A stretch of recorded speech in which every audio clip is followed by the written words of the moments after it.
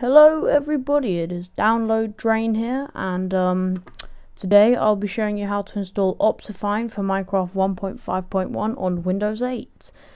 So firstly, what you want to do is install OptiFine. So to do that, you want to go onto your web browser, type in OptiFine. Now you either want to go here, so to the Minecraft forum, or you want to go to optifine.net, which I think is a more trusted website, seeing as it is actually OptiFine website. Now you want to click downloads. Now here you want to click the newest one, which is HDD1. Download. Wait for it and all.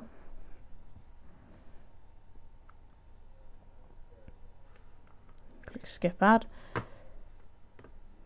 and download it. And here, as you can see, I've got ad blocks, so it'll get rid of all the ads.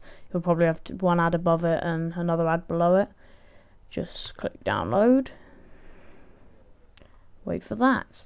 Okay, now once you've got that, you're going to want to drag your mouse into the top corner of your screen, and you'll see the search here. Click that. Now you want to search. Oh, my bad. Percent app data percent. Press enter. Now it should come up with this. Now you're going to want to click .minecraft bin. Now you want to right click your jar file for Minecraft. Click open with WinRAR archiver. Sorry, that was my phone. Now here, as you can see, you have all these files, very large and all. But here there will be a file that is called, a folder that is called meta.inf, and it'll be in capitals. Now you want to delete that, and you're going to want to go into your web browser, open OptiFine, exit that, and you're going to want to press Control A, and you're going to want to drag all of them into here, but I'm not going to do that because I've already done it. And once you have done that, close everything down, go into Minecraft. Where is it? There.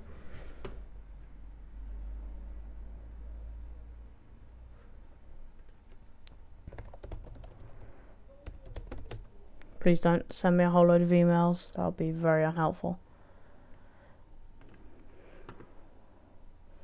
Go into full screen, single player, just coming knocking.